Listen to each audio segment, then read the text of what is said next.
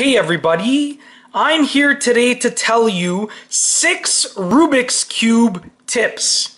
Now these tips are very useful whether you are just starting to learn to solve the Rubik's Cube or whether you have been solving Rubik's Cubes for years. So let's get right to the tips. The first tip is to get a good quality Rubik's Cube. Now you can absolutely memorize all of the algorithms, you can execute them really quickly, but if your Rubik's Cube keeps getting stuck in certain positions, then it will really slow you down and it will make the process very frustrating.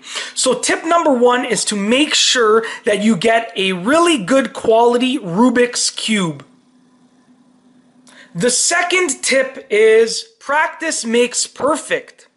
Now, when it comes to solving a Rubik's Cube, it is literally all about practice. And just like many other things in life, if you practice solving the Rubik's Cube and you practice the various algorithms, you will inevitably get better and be able to solve the Rubik's Cube faster and more flawlessly. So tip number 2 is practice makes perfect.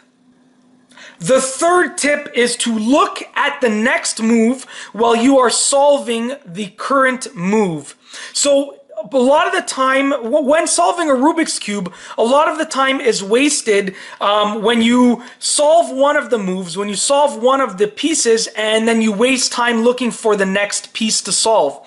So while you are solving one of the pieces, you can go ahead and look at the next piece to solve. This way, when you have finished solving the current piece, you can immediately move on to the next piece. So tip number 3 is to look at the next move while you are solving the current move. The fourth tip is to memorize all of the algorithms. Now, solving a Rubik's Cube quickly is all about algorithms and using them properly. So if you are looking at algorithms, on a spare sheet of paper and trying to figure out which one to do next, you will waste a lot of time. So in order to solve a Rubik's Cube quickly and flawlessly, one of the best things that you can do is memorize all of the algorithms. And that is tip number 4. Make sure that you memorize all of the algorithms.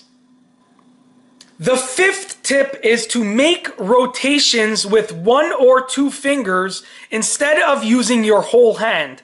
So for instance, if I wanted to turn this, if I wanted to rotate this top layer, I would, some people would use their whole hand like that. But it wastes a lot of time and it actually uses your wrist and your hands much more than you need to. Instead of using your whole hand, just use 1 or 2 of your fingers, just like that. So you can solve it just like that. You can turn this layer just like that. There are many different ways that you can make your rotations using 1 or 2 fingers. And that will allow you to save a lot of time when solving the Rubik's Cube. And it will also allow you to save a lot of effort. You won't need to use nearly as much effort. And that is tip number 5. Make rotations using 1 or 2 fingers instead of your whole hand. The 6th tip is to lubricate your cube. Now, once again, if you are, making your rotations and the Rubik's Cube keeps getting stuck, then it will definitely cause your solving time to be much higher. So if you make sure to lubricate your cube, not only will you be able to solve the cube much faster because you will be able to make your rotations much faster, but it will also save you a lot of frustration because if the cube keeps getting stuck, then it will definitely cause you to be very frustrated. So that is tip number 6. Lubricate your cube. And that's basically it. Those are 6 Rubik's Cube tips.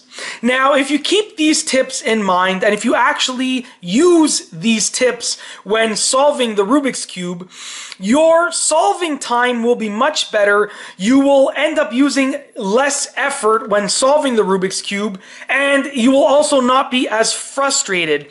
So you should definitely keep these tips in mind when using your Rubik's Cube and solving your Rubik's Cube, and you'll be good to go.